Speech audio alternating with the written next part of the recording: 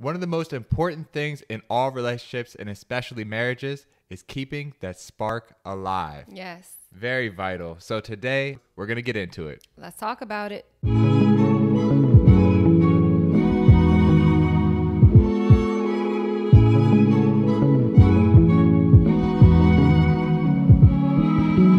Keeping the spark alive is one of the most important things in relationships and marriages because we're here for the long game. Yeah. Like, this is what this channel is about trying to build quality, long-lasting relationships that last decades long.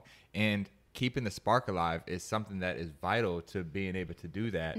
Because if that spark eventually dwindles or there's no spark at all anymore, then you start to get bored with your partner, and then you just lose interest and you lose that love that you once had. So keeping that spark alive is very important. And like, when we say keeping the spark alive, what does it mean to you? And like, what does it entail?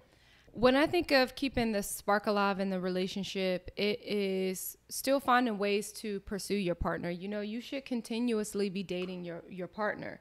That doesn't stop once you get the girl or you get the guy. And it's like, I did the work now to get you. Now I got you. And then there's just no pursuing at all. Right. We evolve and we change over time. And so things that we used to like, we may not necessarily care for before, and we want to discover and try new things. And so I think that it's important for your partner to continuously be pursuing you. You know, that is part of keeping the spark alive.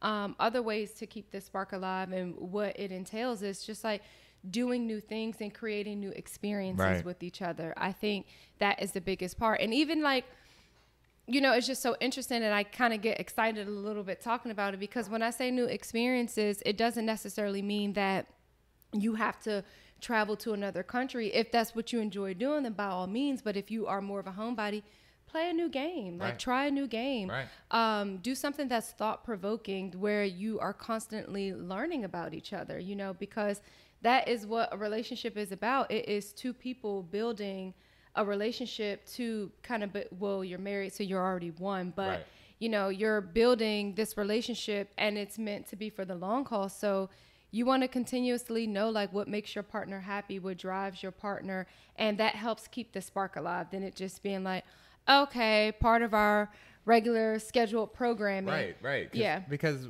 when you start to look at life like that, where it's like, okay, yeah, just another day and just another month and another year, then it starts to get bored. So keeping that spark means keeping that fun. Yeah, keeping it exciting. Keeping that joy, that excitement in your relationship, because this is the person that you want to spend the rest of your life with. So you want to make sure that you enjoy being around that person. Make sure that you still have fun with that person. And yes, there's a lot of moving parts when it comes to adulthood. And definitely if you have kids and you have obligations and all these different obstacles or challenges that come in adulthood and just like living. Yeah. And it's so easy to get wrapped up into just your everyday life. Routine of things. But you have to continue to have fun with yourself or by yourself, but with your partner. Yeah. And having that partnership, continuing to enjoy each other is so important. But it's also not just about the fun, but it's also about the quality time that you're spending with the partner.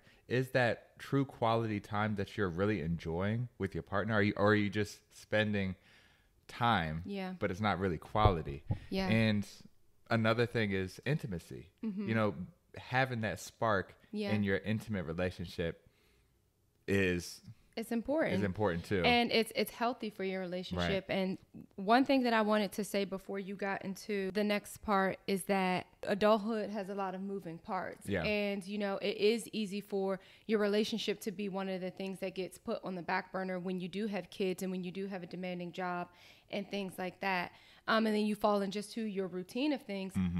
But something that is very, very, very important, and it's something that we've all heard before, but is you make time for what you really want. Ooh. You know, you make time for what you really want. That's and you have to make time for your partner. Yeah. The same way you make time for your job, you commit to your kids, you commit to your community, you commit to your friends, your social life, your social media. Like, you have to make time for your partner. And that is what's going to help deepen that level of Right. intimacy, because intimacy isn't just physical. You Right. know, it is the quality time that you spoke about, and you understanding your partner and learning all facets of your partner.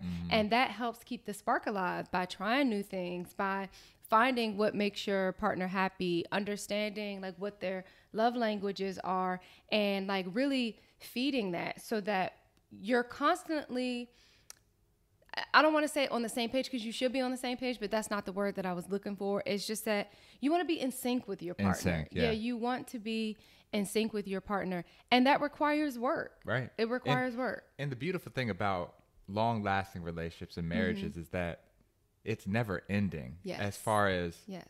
learning about your partner and knowing about your partner. Like, Yeah. we've been in a relationship for 12 years, and I still learn new things about you And vice versa. on a Yeah. weekly basis. And that's the beautiful thing about it, is because it's not just like you get a secret formula and then that Yeah, formula it's works just like, forever. yeah. There's always revolving parts that Yeah. are continuing to be new. Right. And wanting to pursue that newness in a way that brings another level of spark Yeah. to your relationship, so that you're continuing to learn, continue to have fun, continue to have that quality time Yeah. and that intimacy. All of that is so important for that spark to continue to be sparking. Yeah, to continue to just kind of be like burning, you know Right. what I mean? And like we kind of said before in a previous episode, and what we touched on a little bit just now, is that we are always evolving. And Right. so things will change over the course of a year, or what our likes and dislikes are. And so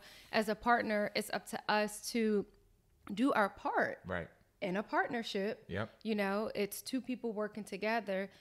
I have to do my part to understand and like better learn what your likes and dislikes are over the course of time, because life continues to happen and we will respond to those changes, and things that we once liked will change, and vice versa. And so, it's up to me Yeah. to, also play my part and making sure that you're happy and understanding what your needs are Right. and what makes you happy, you know? And that is so important, because every person is different and every partner is different. Like, all of my needs might not be all of your needs. Right. And I know the things that make you happy and the things that really serve you and make you wanting to continue to pursue me. Yeah. And things that we've done recently, like ice skating. Yeah. Or going on deep sea fishing. That was the first time ever. Oh my gosh, Like, y'all. That was an amazing time. It was so much fun. It was so much fun.